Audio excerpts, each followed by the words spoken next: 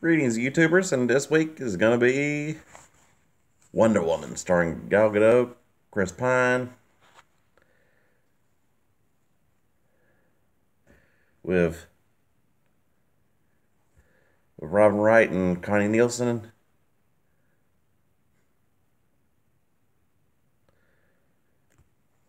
Overall, I would say, this is the film that saved the DC Extended Universe. I mean, completely from scratch and all, too. I mean, which, although I'm usually not big on always starting with origin stories, but that's usually for like more mainstream superheroes like Batman, Superman, Spider-Man, because we all know Superman goes to Smallville. Batman's parents was killed. Spider-Man's Uncle Ben was killed.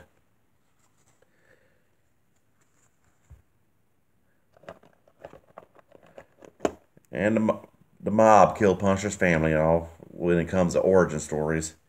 But this one, kind of the exception to a rule.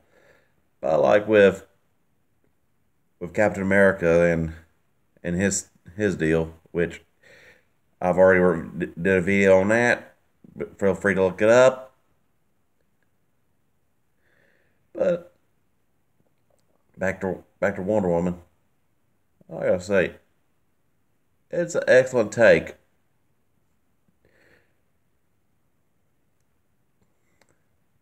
on it, and Gal Gadot is a perfect actress to play her. I mean,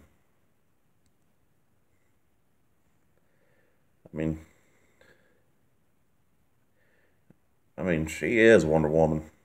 What do you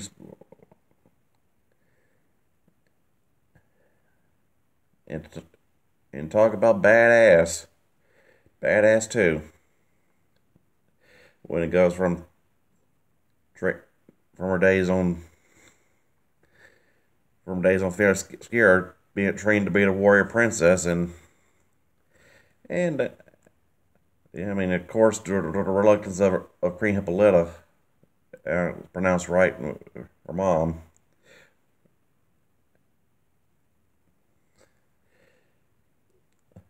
Just from childhood till adulthood until when Steve Trevor lands on Themyscira. And of course, you got, hold on, talk about it, some epic scenes of when that one come around, when the Germans tried to invade, and with their rifles and all, and the Amazonians and their bows and arrows and swords and all, and I'll whoop I'll whoop them to good, and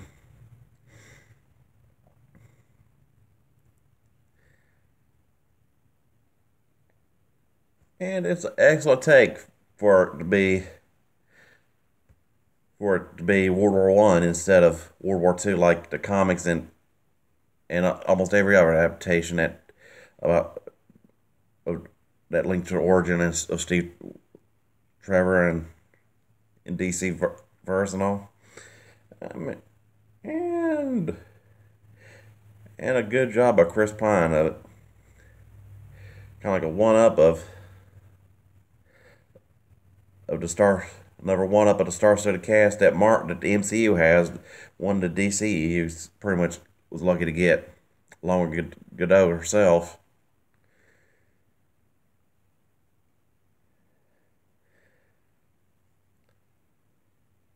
And oh, excellent story how she is on the trail of Ares,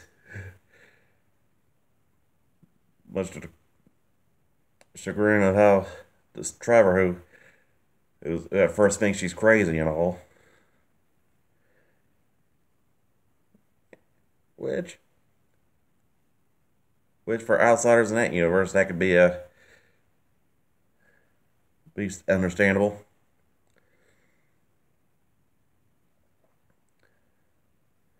But talk about but some ooh, excellent flawless movie.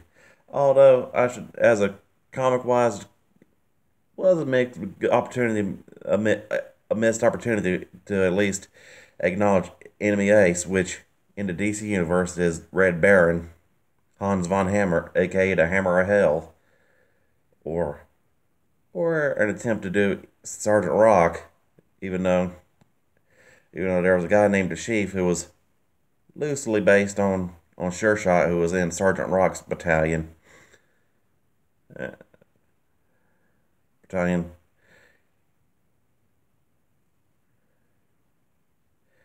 Well, and closest you're gonna get to it. Although I'd say the Chief in there was a lot more positive take, depending on how the PC police would approve.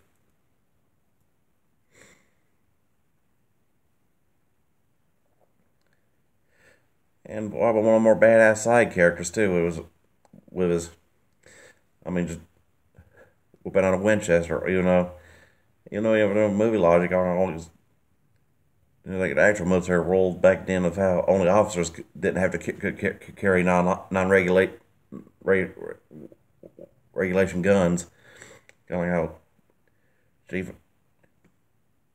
had a Winchester while the sniper guy, brain farting on his name, but and the ultimate twist on guy playing Ares, everybody thought he was going to be a German or something like Ludendorff or something, or Dr. Poison.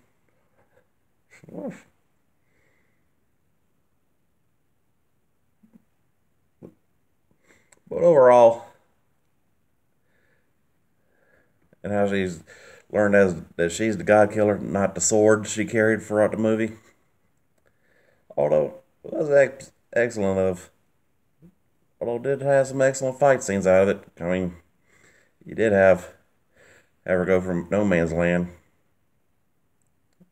and all, and of course you had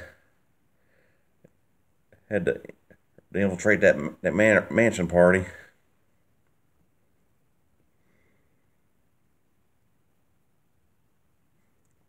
Man, that was some epic fight scenes in that, action scenes in that.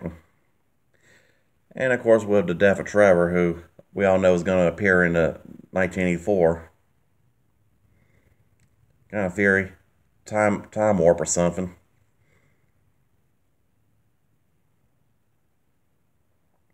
To where it starts off in the beginning of the movie, where it's like present day, and Bruce Wayne sends her this picture of long lost picture of her, Steve Trevor, and the spies and all, which were kind of like the Black Ops of the day. Although another missed opportunity to introduce the Black Hawks. Hawks were like a fighter pilot team in the DC universe.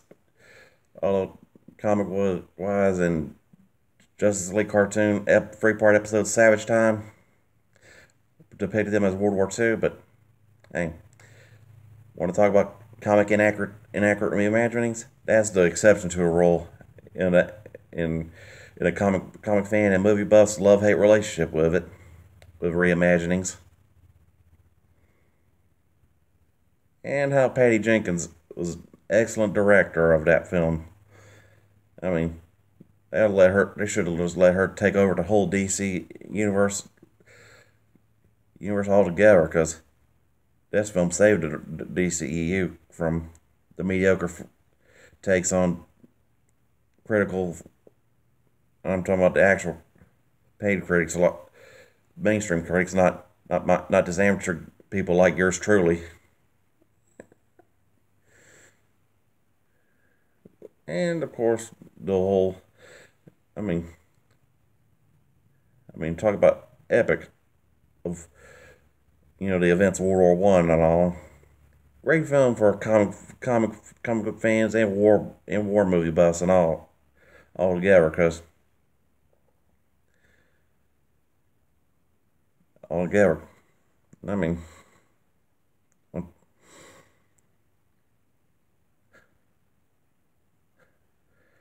I mean, much as I would like to just seen that as well as a Linda Carter cameo. But overall, Wonder Woman gets a 5 out of 5.